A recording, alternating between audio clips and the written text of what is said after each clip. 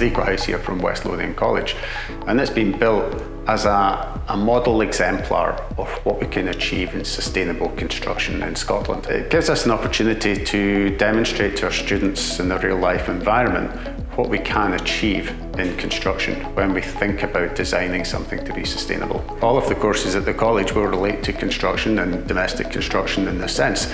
So we can bring students in from every discipline and there'll be something relevant for them here.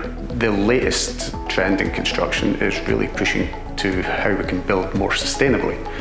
And sustainability in materials choices, in design, in the way that we heat our homes, and in CO2 emissions is absolutely the most pressing and urgent aspect of the construction industry at the moment.